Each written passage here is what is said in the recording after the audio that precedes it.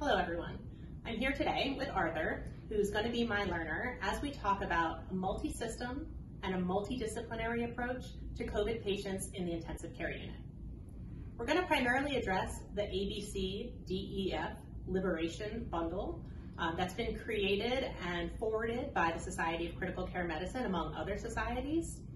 We are going to, however, change it a little and add a little for what applies to COVID specifically. You up for it, Arthur? I am. All right, awesome. So to begin with, the most important thing for everyone to keep in mind is that high quality ICU care is high quality ICU care.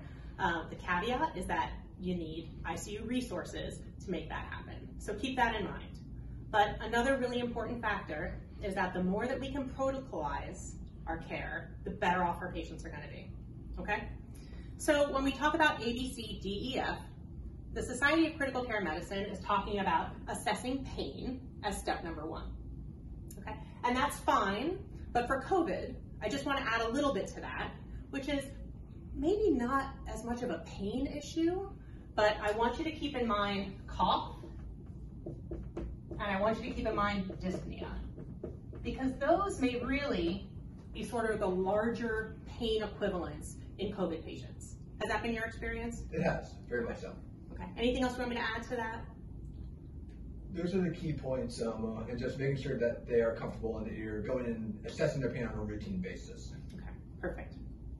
All right, so our next step, we're generally talking about patients that are intubated and sedated already. And we want to do what we call spontaneous awakening trials and spontaneous breathing trials, and we want to coordinate them and do them together.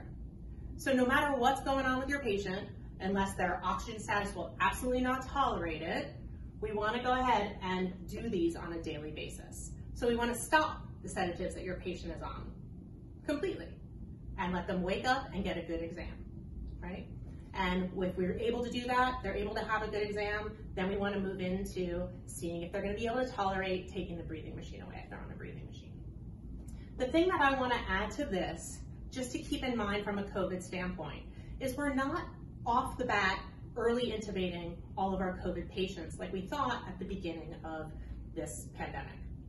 So keep in mind that our patients may be on high flow nasal cannula.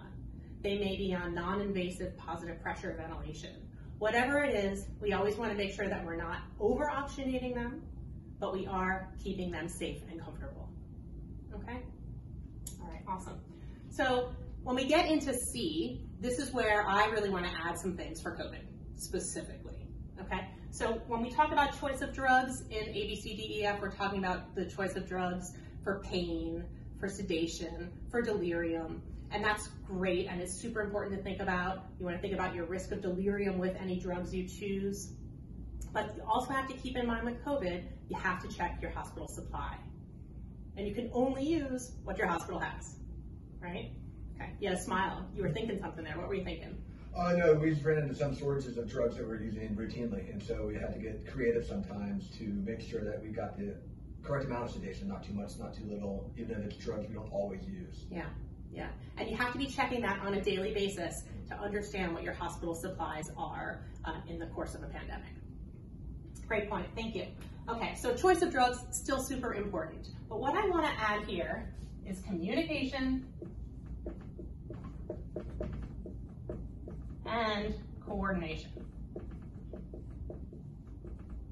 And what I want to add that for the coordination part, we talk about coordinating our spontaneous awakening trial and our spontaneous breathing trial. But now I want the multidisciplinary team to coordinate with each other, because everyone needs to go in the room as many times as needed, but not more, right? And so if your nurse starts her spontaneous awakening trial and you're not there to evaluate the patient, that's going to be a problem. Right? So we need to make sure we're coordinating with everyone else on our care team, right? Okay. And then as far as spontaneous breathing trial, coordinating with our respiratory therapists for doing that. Okay, so coordination is key. But communication, Arthur, tell me about your experience with communicating in an N95 and a positive pressure suit in a patient's room with other people that are in that same getup. What's that been like for you? It's been incredibly difficult, especially with the beeping going on as the patient's breathing, maybe triggering the ventilator. the noise becomes difficult. You're having to basically shout at each other to make sure you can hear through the N95, through the PAPR. Yeah. And so having a clear, concise communication and good closed loop communication becomes even more important than normal. Absolutely, right? We can't read each other's lips anymore behind our N95s. We can't hear each other's tone of voice. We often can't hear each other at all if there's a lot of oxygen going in the room and other machines beeping like you're saying. So we really need to figure out ways to handle this ahead of time. So we want to do as much planning as we can before we go in the room. We want to make sure we're taking advantage of whiteboards if we have those in the room, and maybe even coming up with some sign language between members of the team to make sure we can communicate what we need to communicate to keep our patients safe and moving in the right direction. Yeah. Anything else you want to add to this, C? One key thing that we've used is having walkie-talkies in the room going back to the nursing station. So if we're in the room and we need something, we don't have to get out of our gear and go grab it. Someone can grab it, come to the door with it for us. Absolutely. Walkie-talkies, for sure. Love it. Okay. D, delirium. I'm going to add a couple things to D. Okay. I want to make sure that we're adding depression, key part. Anything else you want to add? Decision making. Yes. That's huge, right? So I feel like decision making in the time of COVID is completely different than any decision making I've made before. And the main reason for that is that things are changing so fast and we don't know all the right answers, right? So how do you make a decision about how to treat a patient that comes in to see you, Arthur? It's really been on a patient-by-patient discussion, and it's changed dramatically from the beginning of the pandemic till now. And so learning what resources you can count on at your facility and what validated resources there are online from the different societies has been invaluable. Right. We need to keep in mind that we don't want to see one preprint of one article online and start making all of our treatment decisions based on that. And we don't want to hear one person who we sort of know say something and then we adopt that way of caring for patients. We want to, as much as possible, use proven guidelines with approved decisions, and we want to make sure we're staying on top of that data at all times. Okay. An interesting part of this is social media, right? Social media has been invaluable to me in getting articles and research projects as quickly as possible, but there's also a lot of really bad information out there, okay? So decision making, make sure you have a plan, what resources you trust, what resources you're gonna use, who you're gonna consult, who you're gonna ask, how you're gonna stay in the know as much as possible, right? On the depression side of the house, I want you to think of this both with respect to your patients, but also with respect to your peers, right? This disease takes an emotional toll that can be completely overwhelming, right? Our patients crash and get super sick super fast, and when they get better super slowly. And it's discouraging and it's hard to watch. And it's hard to watch for family members, it's hard to watch for patients, and it's hard to watch for us. So be on the lookout for depression all the time, okay? And then of course, be assessing, preventing, and managing delirium as best as possible, okay? E, we're down to E, early mobility. The thing that I want to add to early mobility, this is super important, we still want to do this, but I want to add empathy. All of our communication needs to be done with empathy, and keeping in mind that this is the worst day in the world for many people if they or a family member is admitted. So keep that in mind and think about it every time you have an interaction with someone, whether that's on a phone, whether that's on an iPad, or whether that's in person, face-to-face. Okay. As far as the early mobility, do you have any tricks for how you've made this successful in COVID? It's been more challenging because of the isolation that has been imposed on all these patients. And so a lot of it comes down to the coordination. Is every time someone goes into the room, they're working on getting the patients mobile, whether it's flutter kicks in bed, standing them up, or even walking around the room based on what they can do. But it's not just down to physical therapy and occupational therapy. It's really the team effort every time someone goes into the room. Yeah, that's a great point. We think about early mobility, having to have a physical therapist around to do that. It's not the case. We can get our patients exercising every time we walk in there, right? Whether it's a doc, a nurse, a physical therapist, an occupational therapist, whoever it is, all those people can make interventions to keep our patients moving in the right direction and physically moving in general.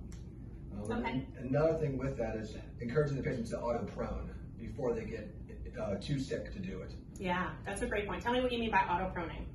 Early on when they're having a mild oxygen requirement, if they lay flat on their stomach for a period of time, we see an improvement in their oxygenation. Yeah, I think it sounds a lot less scary if you just call it adult tummy time. So adult tummy time up here is what we like to call it. But yeah, absolutely, that's a great point. Proning as much as we can get people to prone ahead of time to try to prevent the progression of disease is key. All right, final thing is family. Right? We have a lot to say about family. We'll probably make a whole nother session just about family, right? But there's a few key things that I want you to keep in mind here. When we talk about family, normally we're talking about the patient's family. But now I also want you to think about your whole ICU family. Okay? Because everyone is struggling, everyone is working their butt off, everyone is doing the best they can in all ways. Have you had any situations out there where you've had to have end-of-life conversations with family members over the phone? Unfortunately, frequently. Yeah, tell me what that's been like for you.